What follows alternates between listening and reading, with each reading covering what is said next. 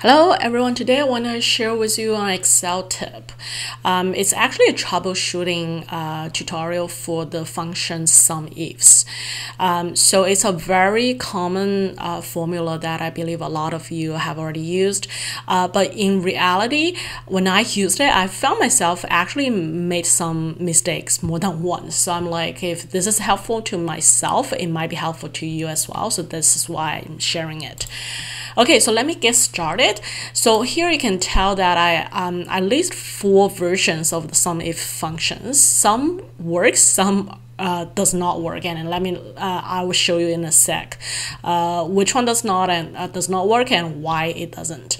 So the scenario that I'm working on now is like this. So we try to calculate the total base salary, which is this column G, based on 2 criteria. So one is the performance rating. We want to only look at the ones that's 4, rating is 4, and we also want to look at the compare ratios above 120%. So I have this compare ratio grouping column, and I just want to have the ones that's shown above 120%.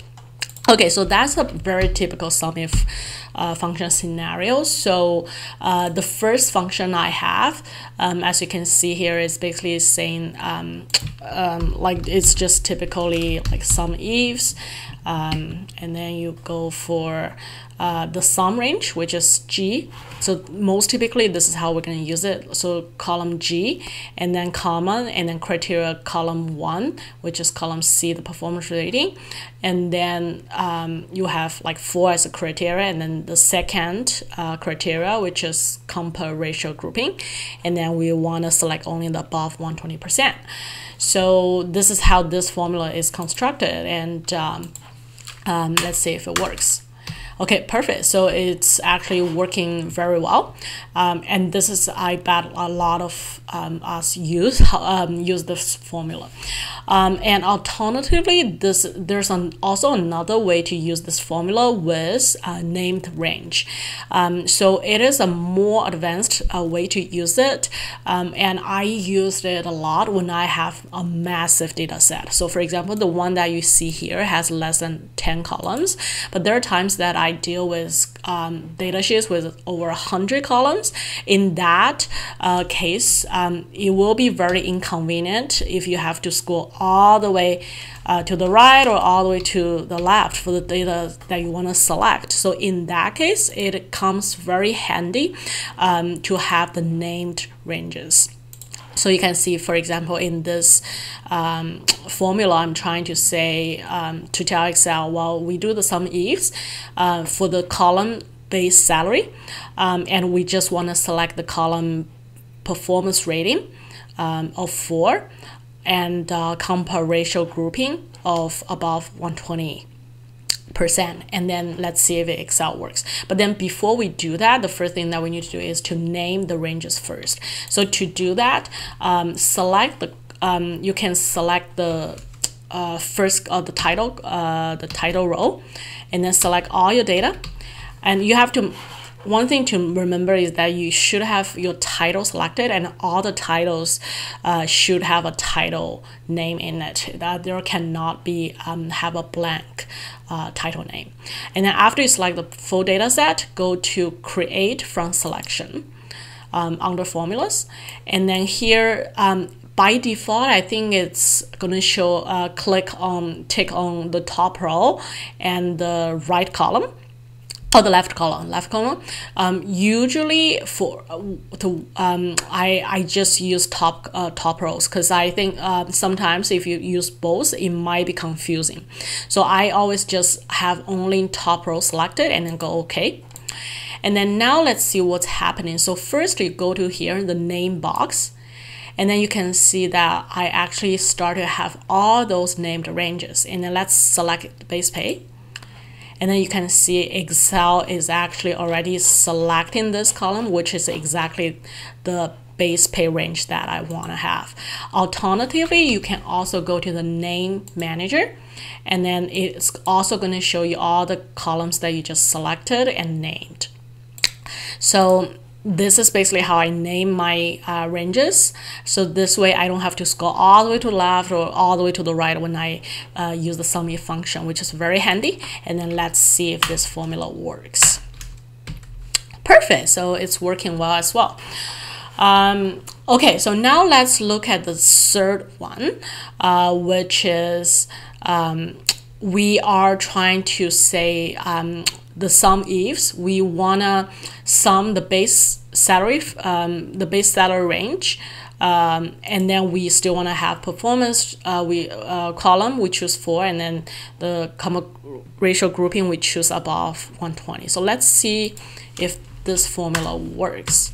Whoops, it does not work. And why is that? The reason for that has something to do with how you name your range. So let's go back to the name manager, and then let's see how I name my base salary range. So when you select that, you're gonna see the base salary range refers to my column from my cell from G6 to G105. So actually the equivalent of this formula is this. And then yeah, let me get rid of that equal sign. And then this is exactly why it's not working.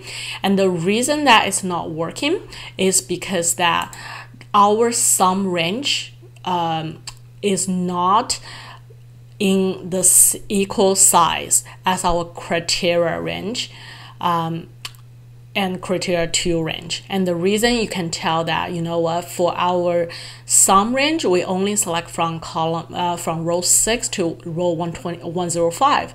But then for our criteria, we actually select the full column. And if those sizes are not identical, Excel does not calculate for the SUMIFS function. So that is why this one doesn't work.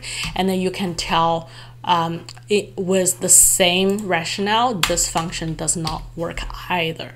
So in order for them to work, there are a couple ways, 2 ways to do it. You either change your sum range to be the same as your criteria range, or you do vice versa. So let's say, so for example, for this one, let me change it to the same size for my criteria range 105, and then let me do the same for my column E 6 absolute sign and 105, and then now let's just recalculate, and then you can see now it's perfectly working, that it's that is showing the right number. Or we can go back to whatever the criteria range is saying, which is in my case the full column, and then you change them to be the equal size, and then now the formula is working. So that is one thing that I would like to share with you today. So sometimes when your SUMIFS function does not work, the first thing you might want to check is that whether your sum range and criteria range has the same size. You can also, if you have named ranges, one thing to also check is whether your named range has the same size as your criteria range. So this is very important for the SUMIFS function to work. Okay, so that is everything I want to share with you today. I hope that you find this video helpful. Thank you for watching. Please subscribe to my channel if you like it. If you have any question, please leave me a comment and I will talk to you very soon.